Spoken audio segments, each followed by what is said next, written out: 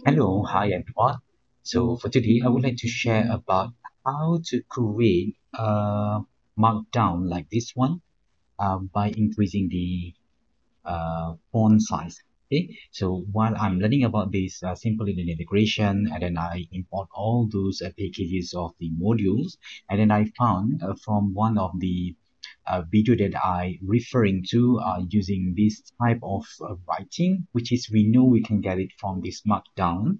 So, and then I try to identify how we can do it because I need to do some work like this one.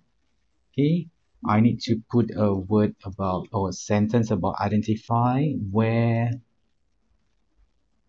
I keep the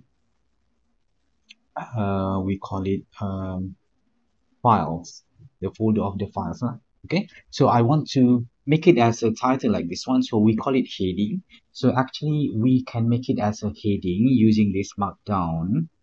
Okay, I think it is not a code, but we can increase the size by adding a hashtag there and then put a space. This will become the biggest heading. Sorry. Okay, so this is how we can develop or create the heading in our markdown in my Jupyter. Okay, so and then you can still uh, decrease the font by adding another hashtag and then the space, so you will get a subheading. So you can see it is smaller in the size of the heading itself. So you can add more to reduce the size of the heading itself. Okay, so you can get the similar output but with the reduced font. So I think that's all.